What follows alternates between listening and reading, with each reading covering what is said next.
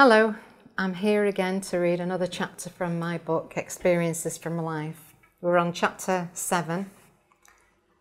First of all, I will read the précis of the sermon that this chapter is based on. It's called Cause and Effect, and it's taken from a little trilogy that Maurice preaches on holiness.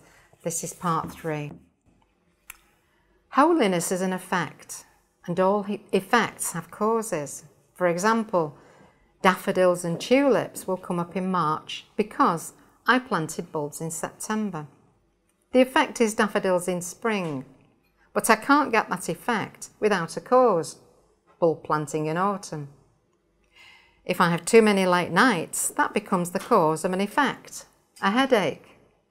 If I take an aspirin, that's another cause. The effect is that the headache goes, and so on. Every single effect in creation has a cause behind it. From this we can learn a vital lesson. If we want an effect, we have to find a cause. Put the cause into operation and the effect will come naturally without trying. Holiness is an effect, not a cause. So, if we want to become more like Jesus, more holy, then the very last thing we should do is try to be more like Jesus. That's the effect, not the cause.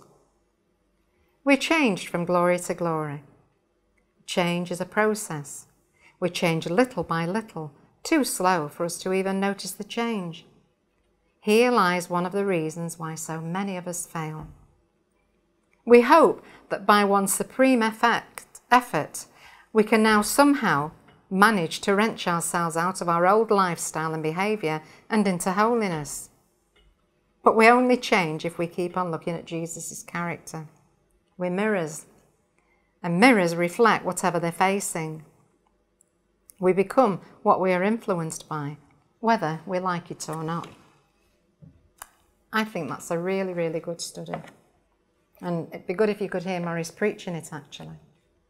You know, one of my outstanding characteristics was the ability to argue.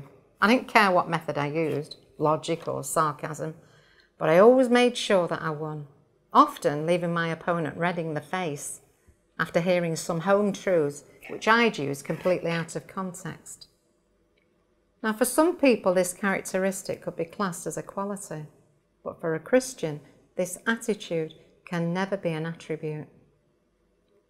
I remember on one occasion when I was going through a Sunday school teacher training course that the tutor picked out 6 students to hold a debate. 3 were to act as Pharisees and the other 3 were to act as disciples. I only wish that I'd been chosen to be a disciple instead of a Pharisee, because I was really upset at my capacity to leave the disciples totally winded and without a leg to stand on.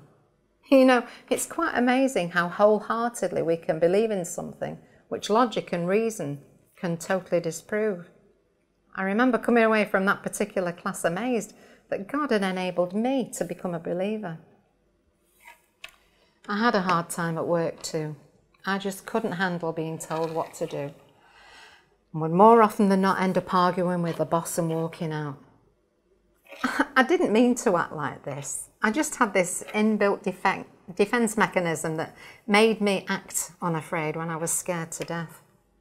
The Bible says a soft answer turns away wrath. But throughout my life, I'd never known how to give a soft answer. Right from being a child, I was taught never to back down and admit defeat, because people will walk all over you. And my parents showed me practically that this was the only way to survive. I knew that my attitude made me more enemies than friends, but how do you alter habits of a lifetime? I was very fortunate to land my job at the advertising agency.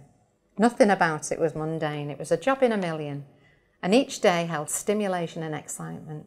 It was through working at this agency that I found myself involved with modelling, beauty contests, and all sorts of glamorous activities. And it was here that God used me to start a prayer meeting in the lunch break. But always at the back of my mind, I had this lurking feeling that it couldn't last, and that before too long, my old nature would rear its ugly head, and I'd argue with somebody important and be thrown out. I was constantly living in dread of God's grace being lifted from me. And although I didn't relish God's call to work for him full time, I also saw this as an opportunity to bow out of the firm gracefully for perhaps the first time in my working life. So, for the next 5 years, I spent my time serving the Lord and working entirely amongst Christians. The only time I ever mixed in the world was when I was out in an area distributing tracts in houses or meeting people who passed by and coming into the church during a coffee morning. I had plenty of time to pray and study my Bible, write songs and record albums, and the usual topics of my conversations would be God, the church or Christianity. For a couple of years, I really did experience what it was like to be in the world and yet not of it. Because I was living by faith, I didn't have a regular income. In fact, this was a period in my life when I was living off other people's benevolence from week to week. Well, a couple of Christmases went by and I felt really embarrassed not being able to keep up my usual standards where gifts were concerned. So I decided that this year things would be different. I applied for a part-time job in the local Asda supermarket and I was allotted 12 hours work each week. I was then given my overall and my clock number, something which I'd never received at any of my previous employments. And I embarked on my first week with excitement at the prospect of working in a shop. During the course of this first week, I remember one of the men who worked there paying me a mildly crude sort of compliment, which left me both blushing and speechless. I wasn't embarrassed so much by what he'd said. I mean, sexual overtones are so much a part of male and female conversation in secular employment. What embarrassed me was the fact that I didn't know what to say in response to his comments. I could literally feel my mind searching for the quick-witted answers that came so readily to my lips at one time. But it seemed as though in such a short space of time, I'd forgotten how to banter. A few weeks later, one of the female members of staff who'd taken a particular dislike to me said something which was really sarcastic and cutting. Now, normally, I'd have been able to give far worse than I received, but once again, I found myself speechless, not knowing what to say. These incidents were quite disconcerting and caused me much thought.